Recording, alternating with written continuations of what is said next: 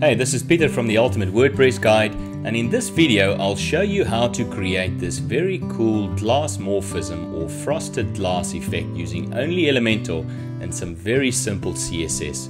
Note, to add custom CSS you'll need to have Elementor Pro installed. So let's get started. First I'll go and create a new section. I'll use a very simple 3-column layout and I'll set the view height to 100% so that it fills the screen. Next I'll add my background image. I already have an image in my library. Very cool little island layout. I'll set the position to center, the attachment to scroll so that the image will scroll with the page. I'll set it to no repeat and I'll set the size to cover. Okay, so now you can see I've got 3 columns in the middle of the page. I'm not going to create all of them. I'll only use the middle column and then we'll duplicate afterwards. So I'll start by creating an inner section. I'll delete the additional column as we'll only need the one.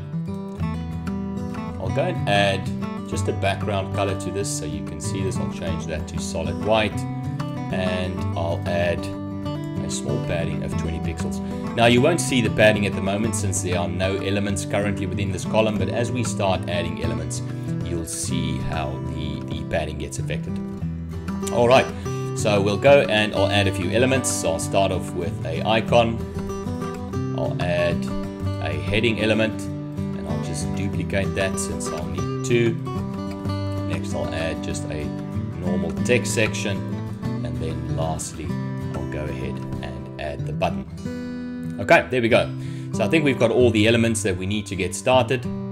So let's get cracking on styling this. Alright, so I'll go ahead and just to start with, I'll set the background transparency. I'll drag the opacity down a little bit. Yeah, so you can see already where we're going with this. I'll just leave that there for now. We'll go and adjust it later. I'll start at the top with the icon element. I'll go and replace that with an SVG that I have in my library. I'll insert and then I'll just go and style, adjust that. Let's say make that about 120 pixels. That's fine.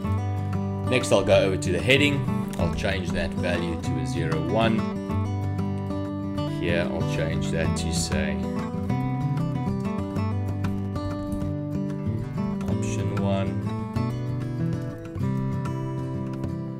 And I'll align both of these to the right hand side. Next I'll go back to the first heading element and in the style section I also want to change the text color to white, and here again I want to drag the opacity all the way down. I'll go in and set the typography to, let's say about let's make that 120 pixels, and to overlap these two texts, the option 1 and the 01, I'll go into the advanced section. I'll unlink the values there. I'll just add a bottom margin of -50. That'll just drag the text in of the heading underneath the second one. I'll go on to the option 1 text styling. Here I want to change the typography. I want to change that to Bevis New. The text size, let's make that 40. I think that looks good. I'll set the text color to bright white. That's fine. Then I'll go over to the text editor. I'll do the same. I'll set the text to white. Here I'll set the typography to Montserrat. I'll give that a text size of 16 and let's add a weight of say 500 pixels. I think that's perfect. Next over to the button. In the content section under the text I want to change that to say learn more. Okay, under the styling I want to change the width of the button. I know that in this instance the button is about 320 pixels. I'll change the typography. Here again I'll select Bevis New. Let's give that a font size of maybe 20. Yep, that's perfect. Now I'll set the normal and the hover state, so both the text color and the background type of the button. So on the normal state I'd like the button text to be black on a white background, and on the hover state I'll invert that, so we'll give it white text on a black background. I'm not going to set a border type in this instance, but I do want to add a border radius, so I'll add a border radius here of about 20, maybe 25 pixels. I think that looks good. You can see the black on white hover effect, and that looks pretty good, I think. So going back to the inner section, the column that we have there, I just want to go ahead and now make the final adjustments to the color. So you'll see that I'm just giving it a bit more of a glassy effect, a bit more transparent. It makes the white on top of it also pop out a bit more. And I think that looks good. On the border area, I'm going to add a border radius here as well.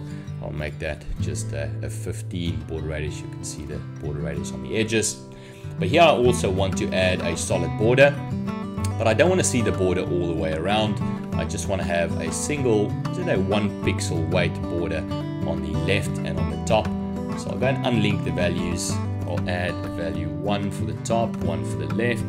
There you can see the border, but it's still very dark. So we'll go back and we'll change the border color to white also. And here again, I'll just drag that opacity down. Okay, so there you can see that faint little white border.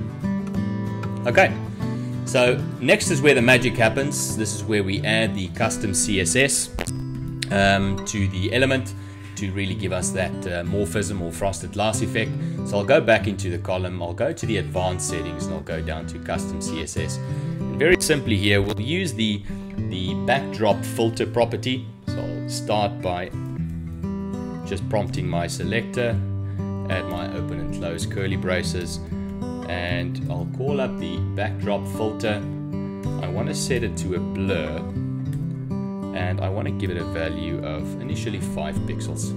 So immediately as I've done that, you can see it creates that great Glassmorphism effect. And obviously I can tone the blur intensity down or up, whichever one I choose. But I think a good number 4 looks pretty good there. I'll go ahead and just save my work. So now that I've done the one that I want, I think a cool little motion effect to this would add a great touch. So I'll go again over to the column, I'll go to the advanced settings, under motion effects, I'll go to the mouse effects section, I'll add that on, and I'll add the 3D tilt. So you can see that adds this 3D tilting effect as it follows the mouse. This is a little aggressive, so I'll tone that down just a little bit, maybe bring that down to about 1.4 pixels. That looks a lot smoother, a lot more realistic. I'm happy with that. I'll go ahead, update changes. And the last thing to do is to get rid of the additional columns that I have and just replace them with the one that I've just created. So I'll go and delete the column on the left, I'll delete the column on the right, and then I'll just go ahead and duplicate this twice. Okay, you'll see that the SVG images on these two have disappeared, so I'll just go back and upload the new SVGs for the other two options, and same on the third card, palm tree, and then the 01, 02, 03 in options, I'll go ahead and change that as well. So we'll change that to let's make that option 2. That to 3 and option 3, and I think that looks pretty good. That's all I have for you today. I hope you enjoyed this video. If you found it useful or helpful, please let us know. I've put a few links to tools, services and plugins that I use in the description below. These are affiliate links. If you purchase a product through one of them, I'll receive a commission at no additional cost to you, of course. I only endorse products that I've personally used, and your support helps me put out more great content. So thanks. If you haven't done so already, please subscribe to our channel, hit the bell for notifications, and stay tuned for more great content. Bye for now.